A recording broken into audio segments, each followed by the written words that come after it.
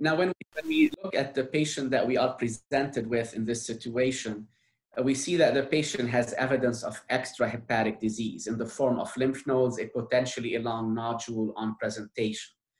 The presence of extrahepatic disease immediately puts the patient in the Barcelona Clinic liver cancer staging system at a stage of C. Similarly, if the patient had portal venous invasion, macrovascular invasion in the liver, that would put the patient in BCLC stage C. If the patient had liver-limited disease only, without extrahepatic metastases, without portal vein invasion, and they had either a single large lesion or multifocal disease in the liver with more than 3 lesions, and the lesions being more than 3 centimeters, that also puts them in BCLC stage B. So these are the 2 scenarios where medical oncologists get involved the most, is BCLC stages B and C. Naturally, the prognosis is poorer with BCLC stage C compared to B. And again, in this case, given the patient actually, the imaging criteria met the criteria for diagnosis of HCC, but nonetheless, the patient ended up having a biopsy.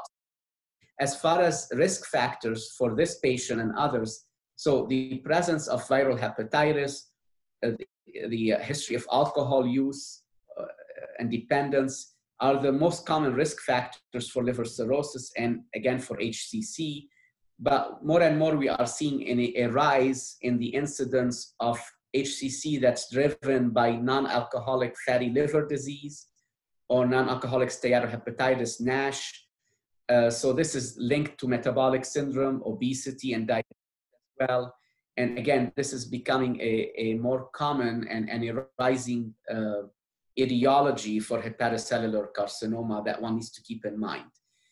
In the case of the patient that we are discussing, he both had hepatitis B that he's on treatment for, but also has a history of taking 2 to 3 alcoholic drinks per day.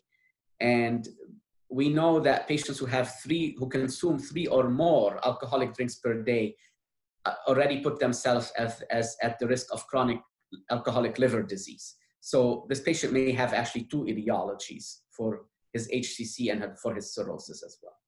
It is critically important to realize that HCC is best treated in a multidisciplinary setting. This is a disease, again, that involves patients having underlying liver disease, potentially viral hepatitis, liver cirrhosis, as well as concomitant, potentially substance abuse challenges.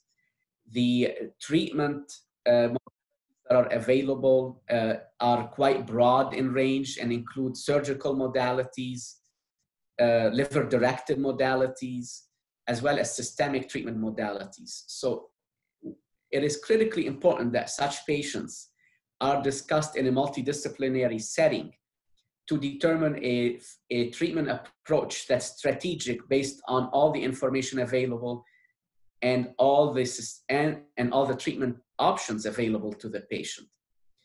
If you are not practicing in a setting where you have multidisciplinary care, it would be important to do this in a different way. Maybe partner with a neighboring academic center where the patient could be presented at a tumor board and maybe a recommendation can be rendered to you as the treating physician as to the best approach.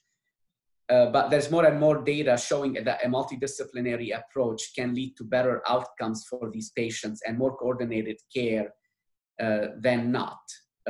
So again, I'd like to emphasize this as an important approach to patients with hepatocellular cancer.